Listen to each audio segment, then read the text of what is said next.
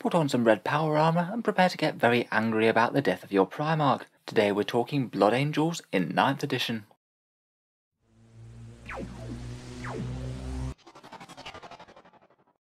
Hello and welcome back to Auspex Tactics, the strategy-focused 40k channel, where we're all about getting the most out of our miniatures on the tabletop. In today's video we're returning for a second look at the Sons of Sanguinius, and we're going to be doing a bit of a focus on the Blood Angels, going over most of their core rules from the Codex, some of their unique rules that I think are strongest, their unique units, a little bit on the Flesh Tearers, and one idea for an army list in 9th edition. In general, I think Blood Angels are a pretty dynamic and exciting force to play as in-game. They pretty much epitomise Marine Shock Assault, and it's certainly good fun to play with an army that hurtles into the enemy lines and causes catastrophic damage. Without further ado then, let's jump straight into it. So at the moment, Blood Angels do seem to be doing fairly solidly for Space Marine chapters throughout 9th. Compared with the other Space Marine chapters, I'd say they're perhaps one of the stronger ones, and are certainly at home with the 9th edition missions, favouring aggression and pushing on to objectives. I'd say perhaps their single biggest asset is their really good chapter tactic. +1 to charge and +1 to wound are both great buffs for a melee chapter, and they do have quite a host of unique units, in particular the Sanguinary Guard are very strong indeed. As for weaknesses, they don't tend to have all that much synergy with shooting units. Almost every buff is geared towards assault, and generally I think most well-rounded lists will still want a little bit of shooting to balance them out. The other major tone down from 8th edition is that they do have a bit less deep striking flexibility than their previous edition. Before, the combination of Wings of Sanguinius and Descent of Angels just meant that you could have ridiculously reliable deep strike charges, and unfortunately that's not really any longer the case. Still though, I think they remain very powerful, and are still putting in decent results at tournaments. So let's start with the Blood Angels chapter tactic and their unique combat doctrine, Savage Echoes. As I mentioned, I think that Red Thirst is perhaps one of their biggest strengths. There aren't all that many things that modify the wound roll in 40k, and those that exist are very powerful indeed.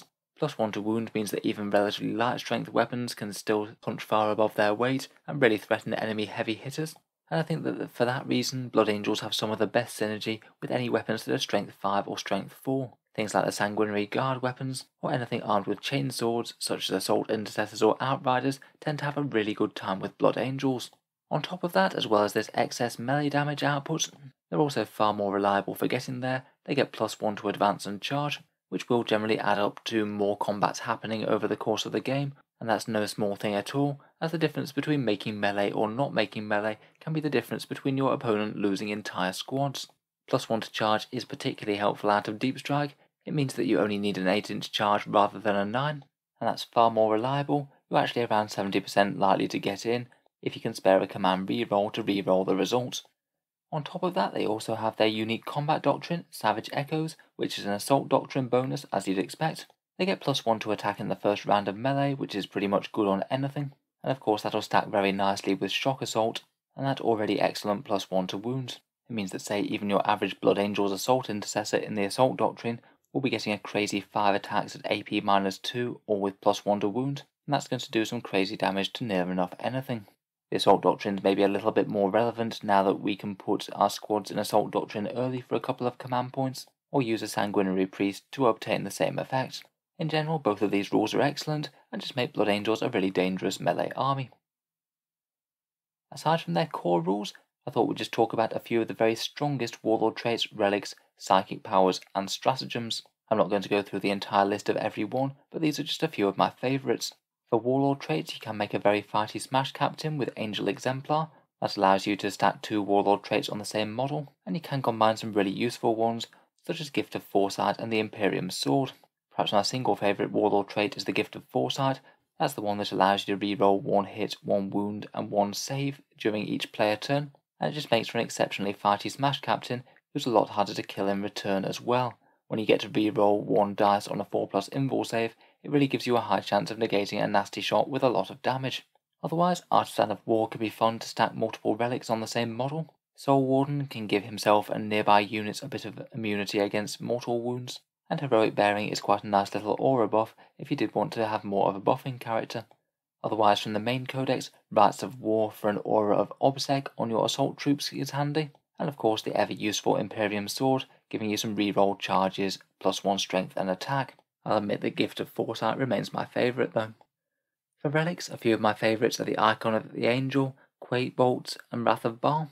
The icon is a nice aura of re-rolling charge rolls, could be handy for deep strike people in particular. The Quake Bolts will allow you to put one enemy unit at +1 to hit in melee, really quite handy for when you're charging a big unit into them. And Wrath of Baal is an interesting jump back for the Sanguinary Ancient that gives him an extra aura of +2 movement to nearby models. Very handy for any jump back units starting on the board and will give them a much better chance of making their charges. If you just want some sheer fighty power, the Hammer of Baal isn't bad either. A Relic Thunder Hammer with no -1 to hit penalty and also AP -3 rather than -2. From the main codex though, I absolutely love the Teeth of Terror in Blood Angels. It'll typically give a captain 8 attacks at Strength 5, AP -2 and Damage 2, and the Strength 5 really works well with the Blood Angels +1 to wound, meaning that you're going to be wounding most things very very easily indeed. Can also be an interesting option to make a Sanguinary Priest more fighting. For psychic powers, there are two pairs that really interest me. If you're going for a fighty librarian type model, something like Mephiston or the Librarian Dreadnought, I'd be very tempted by Wings of Sanguinius plus Quickening. Wings gives you an extra boost of movement, allowing you to make far longer charges than you'd normally be able to, and Quickening makes you hit a lot harder and gives you a further boost to charging. Really quite nice if you do just want another HQ that's very threatening. Otherwise, for a more buffing librarian, I'd be tempted by Shield of Sanguinius and Unleash Rage. Shield of Sanguinius grants a 5+ invul save to a unit, and Unleash Rage will give you exploding 6s to hit, another very nice combat boost. Something like that certainly wouldn't hurt on a big unit of Death Company charging into the enemy. Finally, I'll be honest, I find a fair few of the stratagems from Blood Angels a little bit underwhelming. We'll talk about a few of the more specific ones when we go through the units, but perhaps one of the most generically useful ones is one command point for Descent of Angels. That gives your unit +1 to hit on the turn that they come down, and also allows them to ignore any modifiers to charge rolls. The latter could be situationally useful, but really that +1 to hit roll is the biggest thing. It's particularly handy on a big unit of Inceptors, dropped in, and then they'll hit with all of their scary firepower on a 2+ rather than a 3. Otherwise, I think that the Death Company options are quite nice. Forlorn Fury gives them that pre-game move to get them a first turn charge, and Refusal to Die can give them a 5+ Feel No Pain. Don't get me wrong, the Blood Angels have quite a lot of other options, but a lot of them just tend to be quite niche in my opinion. Another couple of interesting options from the Codex are the option to use Death Company characters and to take some of the Blood Angels' secondary objectives. Death Company characters, you can upgrade a captain for 20 points or a lieutenant for 10. It means that their rerolls can only be used for Death Company units. They gain the Black Rage for the 6+ Feel No Pain, extra attack on the charge, but also not being able to fall back and not being able to do actions. And they can also make use of the pretty nice Death Visions rule. That means once per game, if you're close to a character, you can get 4 rerolls to hit, a 3+ invul save, or basically a 50-50 chance to get D3+3 mortal wounds in lieu of the character's attacks, and if you win the roll-off. For me, I'd say that the Death Company characters are kind of well balanced. I wouldn't say that they're absolutely auto-include, but if you did want to soup up a captain to be as scary as they could possibly be, getting an extra 6+ Feel No Pain and an extra attack on the charge isn't really a bad thing. I think that the Death Visions are just a little bit unreliable. They might come in handy if you can run up against a character, but that's not going to happen every single game. For the Blood Angels' unique secondary objectives, honestly I think that the ones from the Blood Angels Codex are really quite weak. Maybe Blade of Sanguinius could be an interesting one if the opponent's Warlord is basically one that needs to be charging forward. That's the one where you get points for killing the enemy Warlord in melee, preferably with your Warlord. Really though, for Blood Angels, I think they want to be looking at the Oaths of Moment for unique secondaries. That's the one from Codex Space Marines where you get points for various different things, including killing characters, holding the centre of the table, and not falling back. All of the things that Blood Angels might well want to be doing anyway. So let's talk through some of the units in the Codex now, starting with what are in my opinion the all-stars of the Codex, the Sanguinary Guard. At 30 points per model, these are some of the best shock assault troops that Space Marines have to offer, and they certainly compete very strongly with other great options such as Vanguard Veterans or Blade Guards. These guys were frankly already very good before the Codex update, and then they got a multitude of other buffs on top of that. They still retain 2 wounds and their 2+ armor save, they get a whopping 3 attacks plus 1 with shock assault, and they can strike either with those Oncamian swords or axes. I generally prefer the swords myself, at strength 5, AP -3 at damage 2. It's a really good generalist melee profile, plus the Blood Angels +1 to wound means that they're going to be doing hefty damage to whatever they target. Even a squad of 5 of these completely unbuffed would be able to kill a Repulsor Executioner on average in a single round of combat. That's pretty crazy for a mere 150 points. Those stats alone will be easily enough to justify their inclusion, but they have so many other benefits as well. If they're near your warlord, you get +1 to hit at range and in melee, and if your warlord's a captain as well, they'll get to re-roll those 1s, so hitting on a 2+ re-rolling. They have a heroic intervention stratagem, which means that if you park them on an objective, your opponent just can't trot up nearby unless they want to be in combat, just 1 command point and they can jump into combat with them. They're fast moving and can deep strike with the jump packs, have some decentish shooting with those Angelus bolt guns at AP -1, and even if you did engage them in melee, they'll be -1 to hit with those death masks. It really is nearly impossible to go wrong with a few big units of these guys in the Blood Angels list. Really fast, lethal damage, fair enough durability with a 2+ armor, and a whole host of secondary benefits on top of that. They're a 10 out of 10 melee unit for me, and when I play Blood Angels I wouldn't be leaving them behind. Of course, the other big melee combat unit in Blood Angels are the Death Company, but these guys don't have quite as many benefits when it came to transitioning to the 9th edition codex. You can either get them for 25 points for Marines with jump packs, or 24 points for Intercessors, either armed with the bolt rifles or the bolt pistol and chainsword. As we mentioned before, their Black Rage will give them an extra attack, a 6+ feel no pain, but prevent them from falling back or using actions, though you can potentially use Wings of Sanguinius, another stratagem, to jump them out of combat if you desperately need to. I'm afraid that even with that 6+ feel no pain, they just look a little bit lackluster when compared with either Sanguinary Guard or Vanguard Veterans. The Sanguinary Guard will typically hit harder against most targets, and the Vanguard Veterans can be a bit more survivable with those Storm Shields. For me, I think that the main reason to run Death Company at the moment are the stratagems. Forlorn Fury is the one that allows you to move up the board turn 1, and that means that if you can put them in the midfield before deployment, then it near guarantees you a first turn charge, as you can move again and assault the enemy battle line. That's not something that Vanguard Veterans or Sanguinary Guard can do, so getting a devastating Alpha Strike off is perhaps one of the best reasons to run Death Company in my eyes. That 5+ feel no pain stratagem is kind of handy as well. It could help them weather a fair bit of enemy damage, though I do think it's fairly expensive for what you get. You already do have the 6+ feel no pain anyway, and you'd have to pay 2 command points for it if you're using it on a big unit. For more general purposes, I don't really think that Death Company are all that far behind the other Space Marine options. They still remain a very, very good unit, but I can see why they're maybe not taken as competitively in quite so big numbers as they might have been previously. Moving on to the Blood Angels' unique vehicles, we have their 3 flavours of Dreadnought and the Baal Predator. Out of all of these, the ones that interest me most are the Librarian Dreadnoughts. 150 points for a Dreadnought that can kind of act as a melee missile, getting an enormous amount of movement with that Wings of Sanguinius spell, and very good damage with its Dreadnought close combat weapons plus quickening.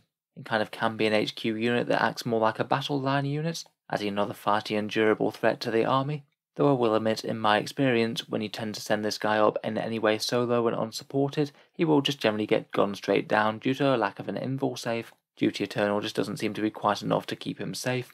In the elite slot we have the Death Company Dreadnought and the Furioso Dreadnought, both of which I find kind of interesting. The Death Company one gets the 6+ feel no pain, extra attacks on the charge, and compared with a lot of other Dreadnoughts, really does punch very hard and takes a lot of damage for his points. He does have weaknesses in having no core keyword, and also being relatively slow, only moving 6 inches base movement, but still could potentially be an interesting counter-charge threat to put down in the middle of the board and dare your opponent to come in range. The Furioso doesn't have quite the same raw melee stats or survivability. The main reason I'd want to run a Furioso is because of the frag cannon, which is a fairly solid close-range general-purpose weapon. Basically a different sort of flavour, a little bit less of a melee threat, but able to do a bit of work at range as well. Finally, we come to the Baal Predator that's 120 points base, and unfortunately I still think that the Baal is quite underwhelming as a gun platform, as are most Space Marine Predator tanks. I think that the Flamestorm cannon just isn't quite powerful enough to justify getting that close, and if you want twin assault cannons you still might be better off with a Razorback. Like most Space Marine tanks, I think that the Baal would need to be reduced in points a bit if you wanted to see it fielded more.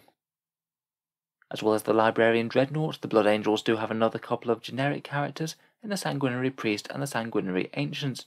Both of these can certainly have a role. I think of the two, maybe the Sanguinary Priest is a bit more competitive, mainly because he's just essentially a flying apothecary with a jump pack. Virtually every Space Marine competitive list seems to run a Chief Apothecary with Selfless Healer these days. He provides a 6+ feel no pain, healing, and also restores a model from the dead each turn. Generally very good for the points, and the Sanguinary Priest gives you an extra couple of benefits. You can have that jump pack for far better mobility and get those buffs exactly where you need to, and his Blood Chalice can allow him to put one squad in Assault Doctrine each turn. That means that you can unlock that extra AP -1 and extra attacks on the charge all that more easily. and just send one squad of Blood Angels into rage mode each turn. As support characters go, he is really quite fragile, and generally won't provide all that much of a melee threat unless you give him something like the Teeth of Terror for a cheap and fighty assault unit, but for the points for the buffs he gives, they're really quite solid. In the elite slot, we have the Sanguinary Ancient for 125 points, really quite expensive for an elite slot character, but again he gives you quite a lot of buffs in addition to what the standard Ancient would. His fast has a 2+ save and at least some melee threat with that uncommon sword. He'll do what a normal Ancient will, and allowing you to shoot or fight when you die, and his unique thing is that he can give one of the Blood Angels units a +1 to hit when they're in combat. It's all very well and good, though to be honest I think I prefer to have a captain for the same amount of points and pose a bit more of a threat in melee. Though for me perhaps the single biggest reason to take the Sanguinary Ancient instead is to bear that Wrath of Baal relic. That's the one that allows nearby jump pack units to get an extra +2-inch movement and let them hurtle across the board and be far more of a fast moving threat. 14-inch movement, then charging with a +1 to charge is going to get them where they need to be very quickly. Again, he feels like a bit of a luxury pick to me, some very decent buffs, though quite pricey to get them on the table. Then of course we come to the Blood Angels' very impressive cast of named characters. They have no less than 7 of them for standard Blood Angels, listed with their points cost here. A lot of these were absolutely outstanding in the 8th edition codex. I do feel in 9th they might have been toned down a bit, and now in general I tend to prefer running the non-named characters over these unique ones. A few certainly do have their uses though.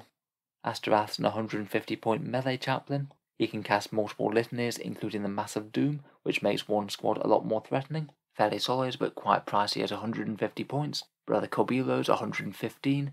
Typically I think I would prefer standard Sanguinary Priest to him. Getting the jump pack and being able to use that selfless healer warlord trait I think outweigh anything that Brother Corbulo brings himself.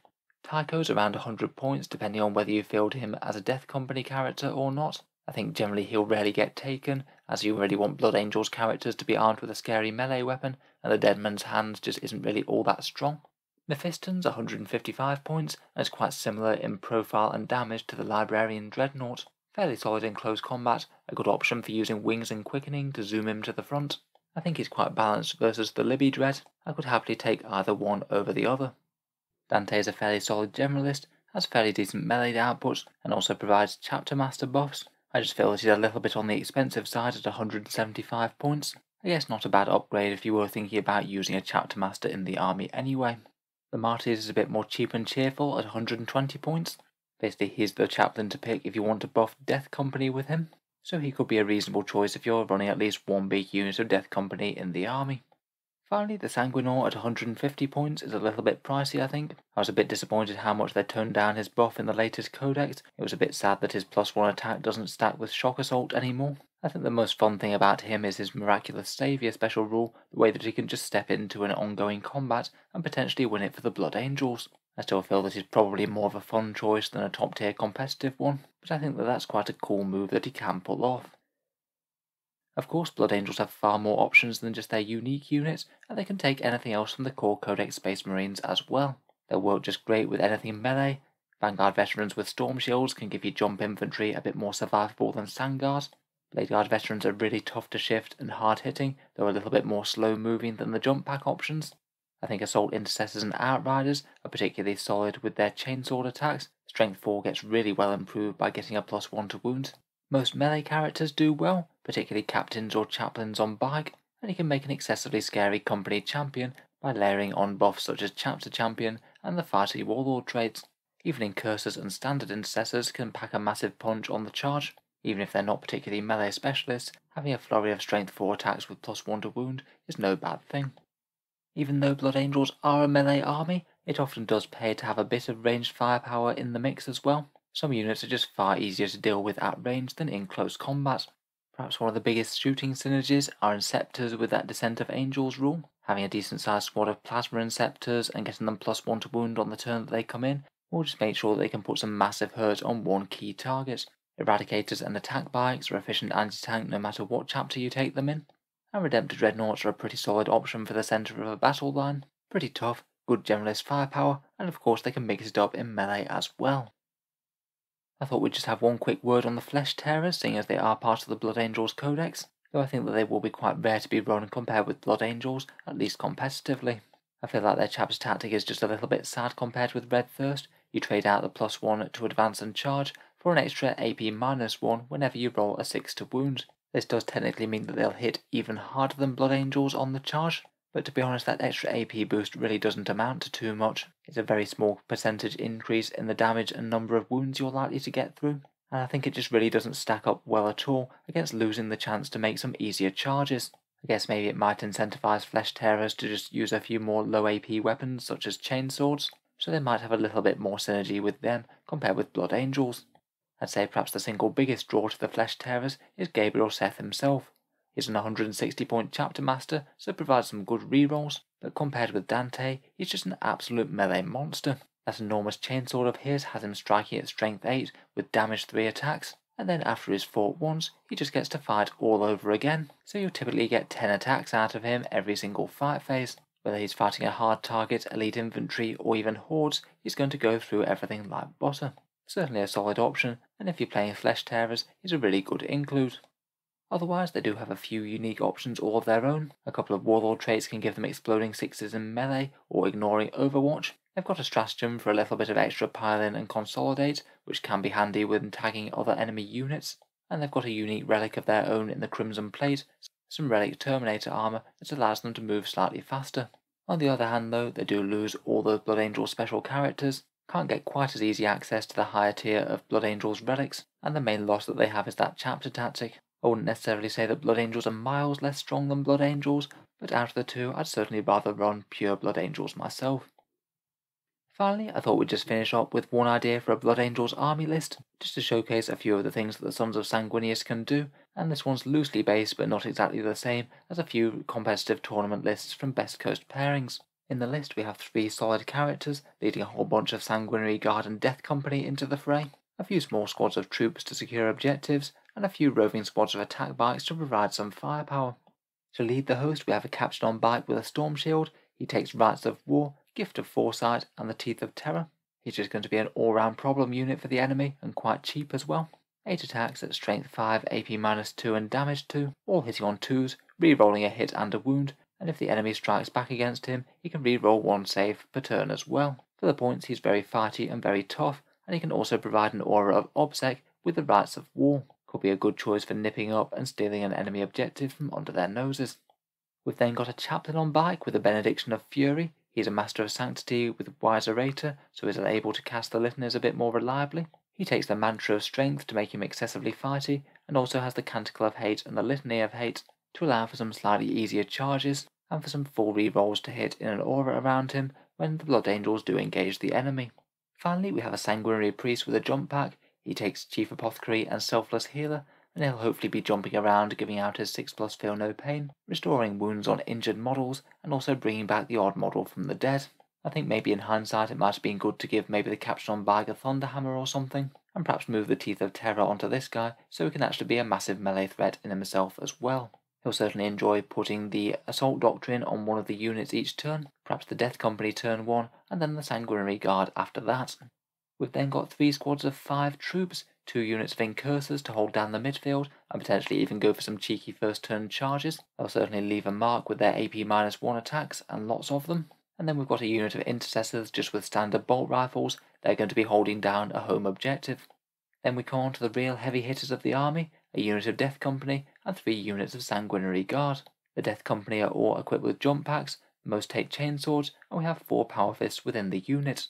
These guys are going to be the target of Forlorn Fury, so if we get first turn, they'll be aiming to jump straight into the midfield, then have a first turn charge on the opponent, and if possible they might try and chain back to the Sanguinary Priest to allow them to get into the Assault Doctrine turn 1-2. Hopefully they should just leave an absolute devastating hole in the enemy army and kill something important right off the bat. Following them up, we have 2 units of 9 Sanguinary Guard, all armed with Onkarmin swords. They'll be aiming to jump along with the Chaplain and Captain, ideally staying out of line of sight or in light cover if possible, and when they get into melee they should have +1 to hit from having the Warlord nearby, and also re-rolling hit rolls of 1 because of the Captain. Unless they take some heavy casualties, virtually anything that they should touch should melt immediately. We've then got another small unit of 5 Sanguinary Guard. These guys will typically aim to deep strike, coming down for an 8-inch re-rollable charge with a command re-roll, and hopefully clearing out one threat that the opponent wasn't expecting to get engaged. Even an unsupported unit of 5 of these guys can certainly pose a threat. Finally, for a bit of general purpose fire support, we have 3 units of 2 attack bikes, all armed with multi-melters, and these will put a fair bit of hurt on enemy heavies as the main advance moves up, maybe trying to focus fire down any really big threats and chipping away with their bolters at light infantry and hordes. Should hopefully provide a bit of movement and slightly more expendable units as well if we need to capture objectives or put things in table quarters. Overall, I think that the list could be quite good fun to play. An absolute ton of devastating melee, some fire support and some Auspex, though I would say that the list is fairly fragile. If you take some heavy losses with the Sanguinary Guard, then you could be in for a bad time. So anyway, hope you've enjoyed a bit of a run through Blood Angels in 9th edition 40k. As always, if you have anything else to add or any other insights that you think I've missed, please let me know down in the comments below. If you've enjoyed the video and you'd like to see more like it, feel free to subscribe to Auspex Tactics. I'll certainly be trying to do a few more army overviews like this for other factions as the edition carries on. Finally, if you have been enjoying all the content on the channel and you'd like to help keep it going, I would just like to mention that I do have a Patreon page which you can find down in the video description. Making all of these videos does take a fair amount of time, and if you are enjoying regularly, then any support is enormously appreciated. I do try and give a fair few rewards to channel patrons, including seeing certain new videos early, regular votes to see what sort of things come next on the channel, and automatic entry to the regular prize giveaways with a chance to win some big model kits every month. If any of that sounds good to you, or you'd just like to help support the channel, the link is down in the video description below. In any case, a really big thank you for listening, and I'll hope to see you guys next time.